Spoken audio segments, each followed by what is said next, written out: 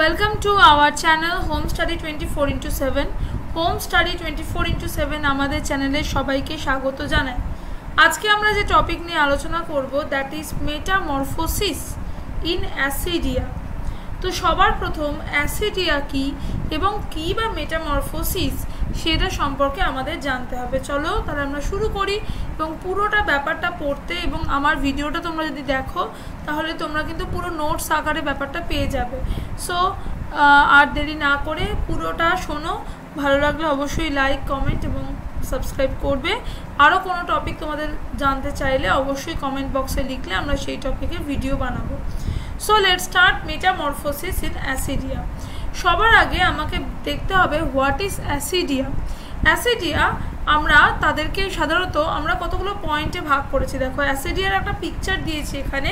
অ্যাসিডিয়াকে অনেকটা sec like স্ট্রাকচারের মতো দেখতে, অনেকটা দেখো একটা বস্তা যেন রেখে দিয়েছে, স্যাক লাইক স্ট্রাকচার যার দুটো ওপেনিং রয়েছে, যার একটা ওপেনিং আমরা এখানে দেখতে পাচ্ছি। So অ্যাসিডিয়া actual they R ইউরোকর্ডেটস। why ইউরোকর্ডেটস? আমরা জানি কর্ডেটকে তিনটে ভাগে ভাগ করা যায়, সেফালোকর্ডেট, ইউরোকর্ডেট আর কর্ডেটস।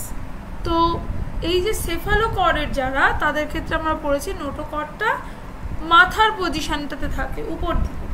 ইউরোকর্ডেট হচ্ছে পুরো লেজ জুড়ে অর্থাৎ টেল রিজিয়নে জুড়ে আমরা নোটোকর্ড দেখতে পারবো। ঠিক আছে, ইউরো মানে হচ্ছে লেজ, তো দে আর ইউরোকর্ডেটস। তাহলে আমরা কর্ডেটসের আসার আগে যে সাবফাইলাম পড়ি তার মধ্যে ইউরোকর্ডেটস এক ধরনের সাবফাইলাম। তো ইউরোকর্ডেটসের মধ্যে আমরা দেখতে পাবো অ্যাসিডিয়াকে। ওকে, তার মানে তারা একদম প্রিমিটিভ টাইপ কর্ডেট হয়নি, নন কর্ডেট আর কর্ডেটের মাঝখানে স্ট্রাকচার, এবং তাদের ইউরোকর্ডেট অর্থাৎ টেল রিজিয়ন রয়েছে এবং সেই টেলে নোটোকর্ড বিস্তৃত রয়েছে। ট্রুলি মেরাইন অ্যানিমালস, তুমি সমুদ্র দেখতে পাবে। মোটাইল লার্ভাল ফর্ম, এদের যে লার্ভাল ফর্ম হয় দে আর মোটাইল মানে মুভমেন্ট করতে পারে। সেসাইল অ্যাডাল্ট স্টেজ অর্থাৎ অ্যাডাল্ট যারা তারা কিন্তু মুভমেন্ট করতে পারে না, এক জায়গায় ফিক্স থাকে। হার্মাফ্রোডাইট মানে মেল আর ফিমেল দুটো স্ট্রাকচারই একটা বডিতে রয়েছে। এক্সটার্নাল ফার্টিলাইজেশন যেরকম মাছের ক্ষেত্রে হয়, স্পার্ম এবং ওভাম বা এগ দুটোই বাইরে তারা রিলিজ করে এবং বাইরেই ফার্টিলাইজেশন হয়। অ্যাসিডিয়ার ক্ষেত্রেও সেরকম এক্সটার্নাল ফার্টিলাইজেশন দেখা যায়। তো দিস ইজ অ্যাসিডিয়া, এবং এই অ্যাসিডিয়ার স্ট্রাকচার তুমি একটু ভালো করে এখানে আগে দেখো। একদম উপরে পজিশনে কি আছে? মাউথ। তারপর দেখো ব্রাকিয়াল সাইফন, এই ব্রাকিয়াল পোরের মাউথের মতোই কাজ করে। দেন দেখো এইটা হচ্ছে এদের ইন্টারনাল স্ট্রাকচার। ইন্টারনাল স্ট্রাকচারে কী কী আগে এক্সটার্নাল দেখি? মাউথ, ব্রাকিয়াল সাইফন, এদিকে অ্যাট্রিয়াল সাইফন, এদিকে বেস বা ফুট, এগুলো হচ্ছে বাইরের পোর্শন। ভেতরে কী কী রয়েছে? This are the টেন্টাকলস।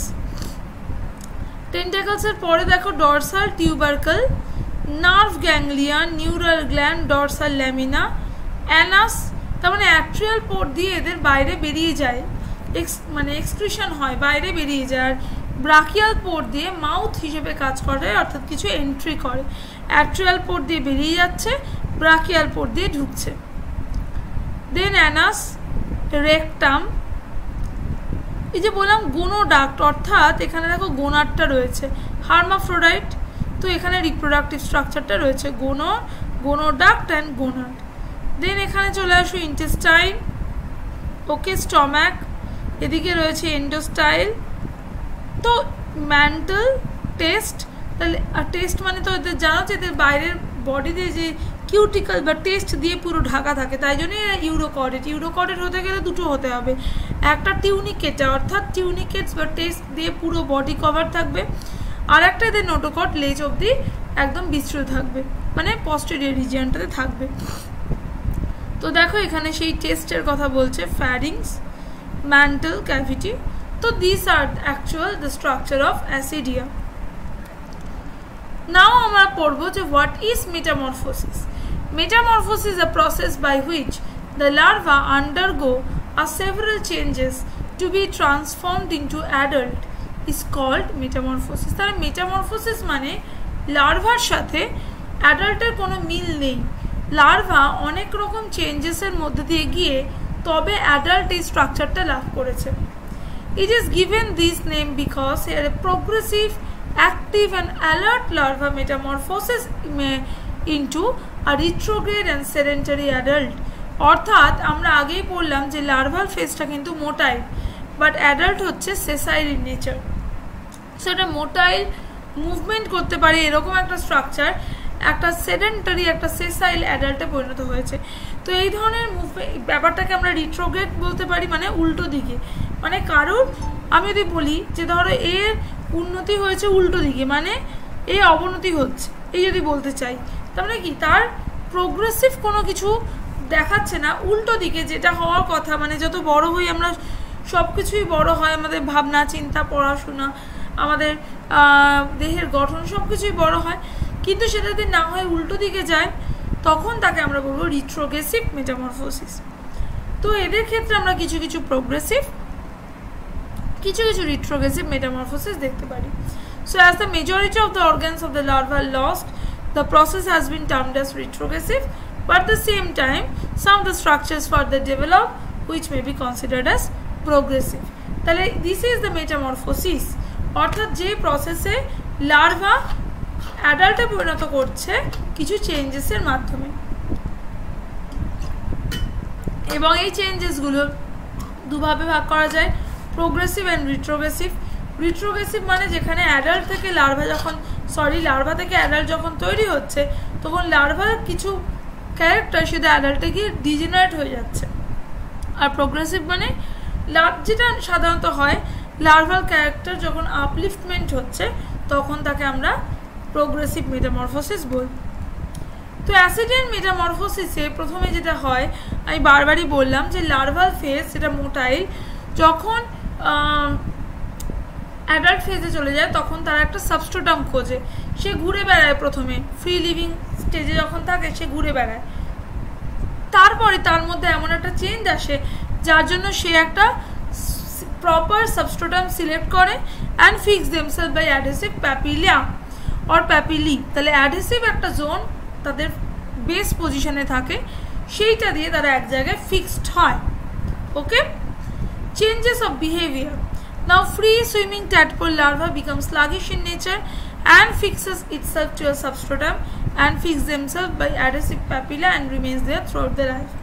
তাহলে প্রথম কাজ হচ্ছে বিহেভিয়ার চেঞ্জ, অর্থাৎ যেটা তোমাকে বললাম মেটামরফোসিসের চেঞ্জের প্রথম কাজ হচ্ছে বিহেভিয়ার চেঞ্জ। যেখানে একটা ফ্রি সুইমিং স্টেজ সেটা একটা সেসাইল স্টেজে পরিণত হবে, সেটা আটকাবে কি দিয়ে? অ্যাডহেসিভ প্যাপিলা, যেটা বেস পয়েন্টে লাগ থাকে সেইটা দিয়ে কোনো সাবস্ট্রেটামের গায়েরা আটকে থাকতে পারে। তো দেখো এবার চলে আসি কি কি টাইপ অফ মেটামরফোসিস আমরা এদের মধ্যে দেখব। ফার্স্টে দ্য লেংথ অফ, এখানে ভিডিওতে তোমরা দেখতে পাবে কিভাবে লেংথ আস্তে আস্তে আস্তে আস্তে কমছে। সো প্রথম রিট্রোগ্রেসিভ চেঞ্জ, যখন এরা লার্ভাল স্টেজে থাকে তখন কিন্তু এদের টেল থাকে, যত বড় হয় অ্যাডাল্ট হয় তখন টেল তাদের কমতে থাকে এবং বিভিন্ন টেলের যে খাঁজগুলো স্ট্রায়াটা সেগুলো আস্তে আস্তে রিডিউসড হতে থাকে।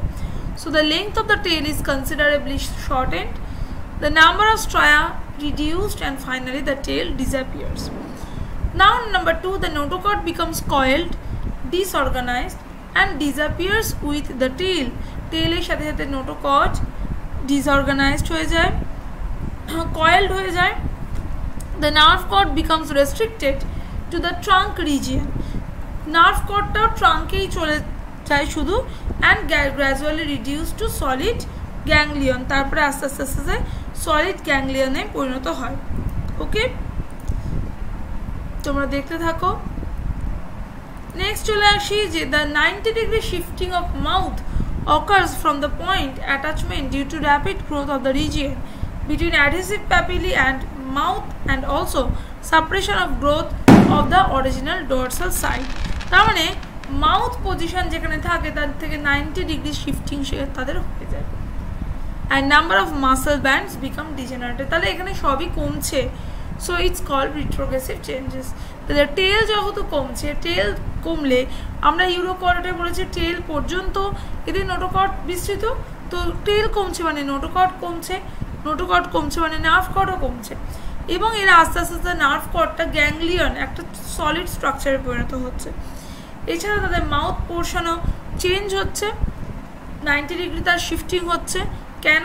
কারণ অ্যাডহেসিভ প্যাপিলা তৈরি হচ্ছে, মাউথ আর অ্যাডহেসিভ প্যাপিলার মাঝখানে গ্রোথও হচ্ছে, তো সেই জন্য মাউথ পজিশনটা সরে গিয়ে 90 ডিগ্রিতে ফিক্সড হচ্ছে। অ্যান্ড লাস্ট মাসেল ব্যান্ডও ডিজেনারেট করছে। This are the রিট্রোগ্রেসিভ changes. Sorry, now progressive changes. Progressive মানে কি? উন্নতি হলো। দেখো আগে ছিল গিল, যখন জলের মধ্যে ছিল, ট্যাডপোল লার্ভা ছিল, এখন এরা ফিক্সড হয়েছে, তো এদের গিলসও রয়েছে, but ফ্যারিংস enlarge in size, the number of স্টিগমাটা increases. Number 2 atrium enlarge হচ্ছে।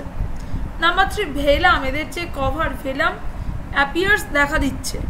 Number 4 neural gland differentiates. Number 5 reproductive organ gradually develop. Number 5 যেহেতু ইউরোকর্ডেট test grows two enclose the entire body and brachial chamber enlarge, brachial চেম্বারও বড় হচ্ছে। তাহলে দেখো এই যে চেঞ্জটা হচ্ছে, আগে একটা লেজ ছিল, axial complex muscle, notochord, nerve cord দিয়ে দেখো তৈরি, এদিকে একটা অ্যাডহেসিভ প্যাপিলা রয়েছে, ঠিক আছে। এখন দেখো এরপরে চেঞ্জ হলো 5 মিনিট পরে, দেখো অনেকটা রিডিউস হয়ে গেছে, নোটোকর্ড বলো, নার্ভ কর্ড বলো, মানে সব রিজিয়নগুলো অ্যাডহেসিভ প্যাপিলাটা দেখো মোর মানে কি বলবো মানে ডেভেলপড হয়েছে। দেন দেখো এখানে আস্তে আস্তে কীরকম করে চেঞ্জ হচ্ছে, এবং সবশেষে 48 ঘন্টা পরে এই দেখো অ্যাট্রিয়াল সাইফন তৈরি হয়েছে।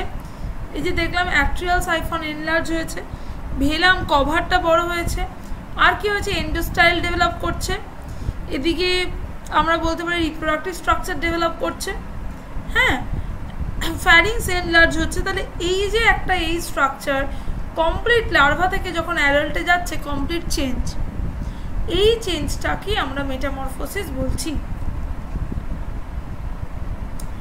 এবার এই যে কেন এই অ্যাসিডিয়ান মেটামরফোসিস হচ্ছে, এইটা ক্ষেত্রে অনেক মতবাদ রয়েছে। যেমন হার্ডম্যান বলেছেন, phagocytosis of the larval tissue is the main cause of রিট্রোগ্রেসিভ metamorphosis. Phagocytosis মানে সেলকে খেয়ে ফেলছে, হ্যাঁ, তো লার্ভাল টিস্যুতে কি হচ্ছে? ফ্যাগোসাইটোসিস হচ্ছে। ফ্যাগোসাইটিক সেলরা কি করছে? খেয়ে ফেলছে। কেন? ডিজেনারেটিং অর্গানগুলোকে টু প্রোভাইড রিকোয়ার্ড এনার্জি রিকোয়ারমেন্টের জন্য। কেন? কারণ লার্ভাল ফেজে তারা কিছু খায় না, তাহলে এনার্জির জন্য তারা ফ্যাগোসাইটিক সেলগুলো লার্ভাল টিস্যুগুলোকে খেয়ে নিচ্ছে, ফলে স্ট্রাকচার ছোট হয়ে যাচ্ছে। According to Beryl, tissue starvation is one of the important cause of this type of metamorphosis. The larval form is non-feeding, so the destruction of larval tissue occurs due to expenditure of huge amount of energy in search of suitable place for attachment. তাহলে ultimately অ্যাটাচমেন্টের জন্য একটা suitable place দরকার, তো সেই suitable place খোঁজার জন্য একটা energy দরকার, কিন্তু লার্ভাল ফেজ যারা থাকে, লার্ভাল স্টেজটা তখন খায় না, তাহলে সেই এনার্জি কী করে করবে? যাতে স্ট্রাকচার যত কমে যাবে, যত সে অ্যাবজর্পশন করে ফেলছে স্ট্রাকচারগুলোকে, তত এনার্জি গেইন করছে, সেই এনার্জি কাজে লাগাচ্ছে নতুন একটা জায়গা খোঁজার জন্য।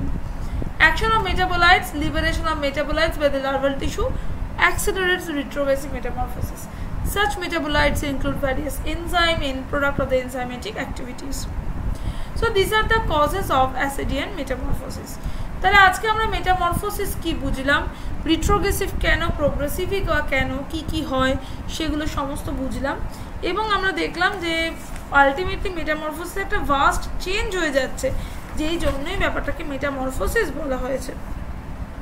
ওকে, তো দেখো সিগনিফিকেন্স যদি আমি বলি, তাহলে আমরা বলতে পারি actually tadpole of অ্যাসিডিয়া provides the true position of the অ্যাসিডিয়ান in the animal kingdom. Actual যে কর্ডেটের যে অরিজিন যেভাবেই হয়েছে, তো সেইটা আমরা বুঝবো যে একটা লার্ভাল স্টেজ থেকে একটা অ্যাডাল্ট স্টেজ তৈরি হয়ে যাচ্ছে, হ্যাঁ, এবং একটা ট্যাডপোল লার্ভা থেকে একটা স্ট্রাকচার তৈরি হচ্ছে। আমরা বলতে পারি এটাকে অনেকটা রিক্যাপিচুলেশন থিওরিকে এরা মানে তারা এই রিক্যাপিচুলেশন থিওরির উপরে দৃষ্টি আকর্ষণ করছে, বা আমরা বলতে পারি এই অ্যাসিডিয়ান মেটামরফোসিস একটা বৈশিষ্ট্য যার মাধ্যমে আমরা বুঝতে পারি অ্যাসিডিয়া থেকেই পরবর্তীকালে কর্ডেটের উদ্ভব হয়েছে। সো আজকের মতো এইটুকুই থাকলো, আশা করি ভালো লেগেছে। ভালো লাগলে অবশ্যই লাইক করবে, কমেন্ট করবে এবং সাবস্ক্রাইব করতে ভুলবে না। আর আমাদের সাথে থাকো, পাশে থাকো। Thank you very much. Stay safe.